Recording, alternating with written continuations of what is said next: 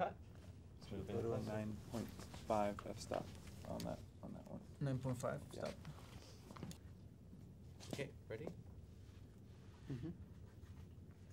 Rolling. Okay, put your hand in and touch it.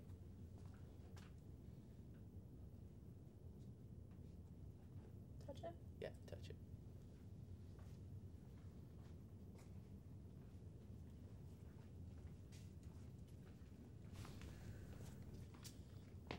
Exposure therapy works no matter whether it's for PTSD, whether it's for an animal phobia or claustrophobia, etc., by gradually exposing someone to what they fear, and eventually they habituate.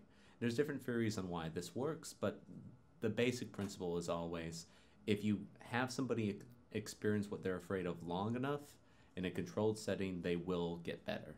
Specifically with 3D, humans perceive looming stimuli, meaning when you see the snake coming directly towards your face, very differently than static stimuli. Now, by having a stimuli come close to you in that way, it activates sections of the brain such as amygdala that are associated with fear and associated with memory.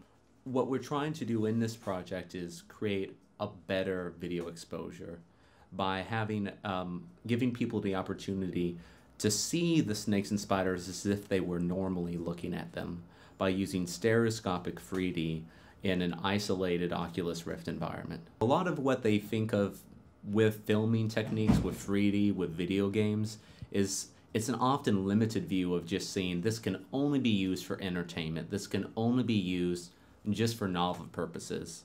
But the truth of the matter is that 3D is progressively being used less in the movie industry, and more of this virtual reality technology is being used in research applications.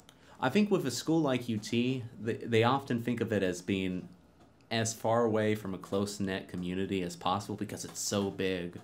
But the thing is that it really is in touch because you have departments as diverse from film and psychology uniting towards one goal, working together to combine art and science in order to help people get better.